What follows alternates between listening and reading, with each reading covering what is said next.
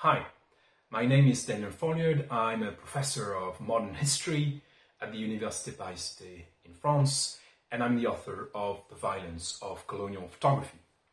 It is a book about late 19th century and early 20th century French and British visual records of colonial supremacy. More often than not, we hear sanitized narratives on our imperial past. We are told that extreme violence was more often than not an anomaly in these contexts, and the few surviving photographic fragments testifying to the reality of racialized violence at the time are often ignored or sidelined.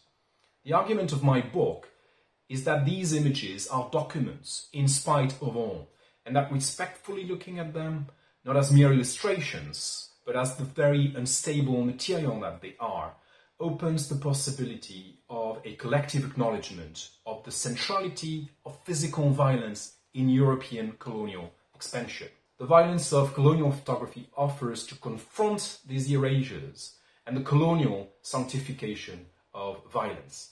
This work is about taking the time and care to go beyond the initial shock and yet to keep its momentum, to go beyond our tendencies to passive consumption of human misery in order to engage with these difficult records and their inherent limitations as documents. So if you're interested in the history of photography, its relation to war, racial violence, and imperial histories, I think you will find this book rewarding and interesting, so do pick up a copy when the book is released mid-November.